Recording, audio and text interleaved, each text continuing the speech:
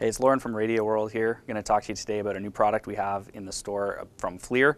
It's called the FLIR ONE, and it's a thermal imaging camera that will attach to just about any smartphone or tablet. So we'll take a look at what's inside the box and show you a little bit about the product. Okay, so we'll pop open the box. I'll show you what's inside here. In this case, we're using the Apple version. So we have the FLIR ONE camera with the thermal imaging and traditional sensor on it there. This does have the lightning connector, so it is reversible. You get a nice case for it to protect it when it's not in use. Charge cable, which is a micro USB, and then a lanyard which will attach onto your case here. Okay, so to set this up, it's pretty simple. All we're going to do is go ahead and plug the FLIR ONE in. Now, as I say, it is reversible, so with it like this, you're going to be filming yourself, so you're going to probably want to have it turned away from you like that. Okay, so we've gone to the App Store, or if you're using Android, you go to Google Play, download the FLIR ONE app, and once it's plugged in, you'll see there just to turn the unit itself on, which you'll find the button located right on the side here. Okay, so now that it's turned on, we're ready for use. Okay, so as you can see there, we have one of our sales reps behind a computer. So the yellow heat signature is one of the highest temperatures. If you look straight above his head on the ceiling, you'll actually see a cold air duct coming in with our air conditioning on, and the fluorescent lights have the warmer heat signature to them. Okay, so here's another example, taking a look at some electronics that are hot. We've got some CB radios along the bottom row of our display. The one on the far right, and then the fourth one in from the right, you can see definitely a lot hotter than the other ones. So one cool feature on the app is the ability to record your images.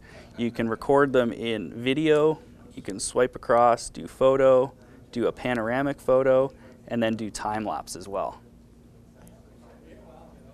Okay, and one other tip I can give you, when the camera's on the bottom, it's a lot harder to use than when the camera's up on the top. So run it that way and you'll have a lot greater success with it.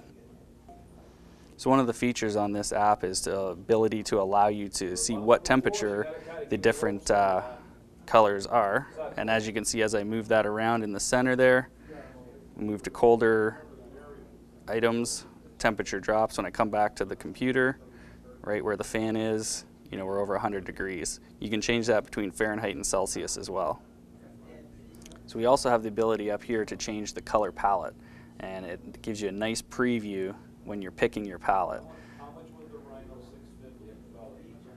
So you can see with these different palettes, hot will be one color, and then cold, you know, another shade. So just all depends on what's going to be easiest for you to recognize. From my testing, I found that this one works the best.